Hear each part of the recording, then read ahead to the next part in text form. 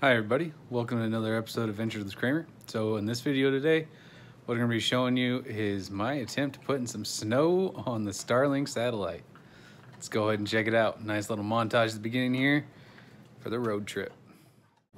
So here we are starting out towards Union Gap, Washington, working our way real quickly over towards past Yakima, past Natchez, at Clemens Mountain there on the right side, back a little bit, following up Highway 12 now, headed up towards the top towards White Pass. Nice area, definitely to be able to help set and get checked out. What I was looking for was the snow, and that should be showing up here. Yeah, finally found it.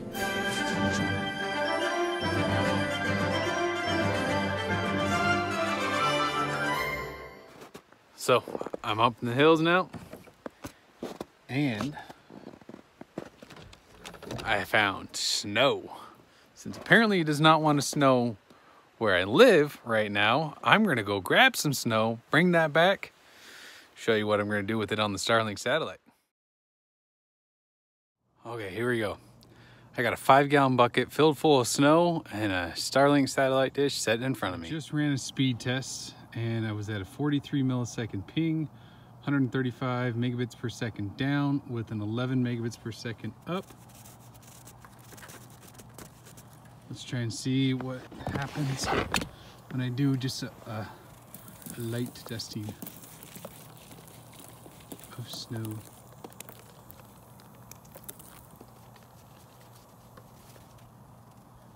Is it warm enough to start melting pretty quick, or what do we got happening?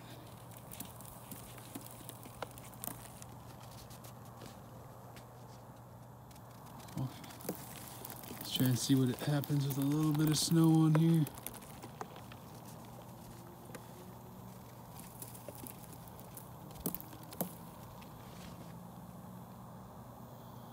What I can't tell, not sure if it shows up in the video, but it almost seems like, I don't know if this is just glue, but a ring here, and I'm seeing some other, it almost seems like concentric rings going around. I wonder if some of the heating goes in that way. Does start to melt pretty quick on top there though, seeing these turn already into droplets. So that's pretty fast. Let's try and add some bigger chunks. Falls off pretty quick too. I know this is not exactly perfect.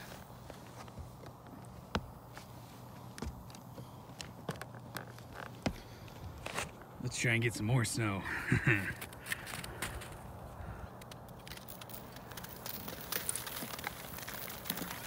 Ooh, I can pile it up pretty good up here towards the top.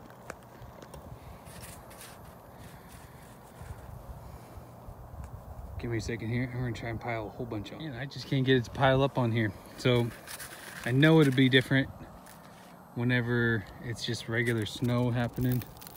Super light, but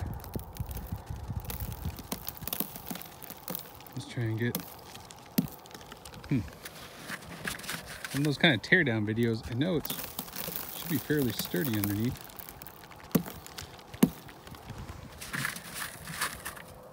Let's take a decent sized chunk of snow, see what happens.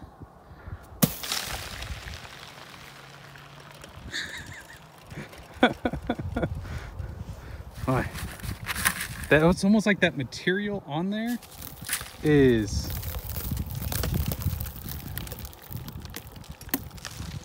it fair to say, like, how it's built up and the texture on it helps to prevent some of this from actually sticking onto here? Ooh, this is interesting.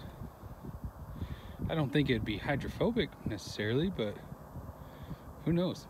Hopefully somebody has a little bit better idea what this material is made of. Let's try a few more big chunks of snow. Throw it on there, see what happens. Okay. That's fun. I like that. Let's add what I can. Man, well, it's sticking in one spot. Let's see how that much snow affects the speed. So this is my previous speed that I had. Let's see what we get again here. Still 35 millisecond, Ooh, download did drop some. Oh, hands are cold. Not too bad though. See how bad uploads are affected. Did it just move some? Big old chunk of the snow just came off. That a little bit of an angle there really helps out a lot.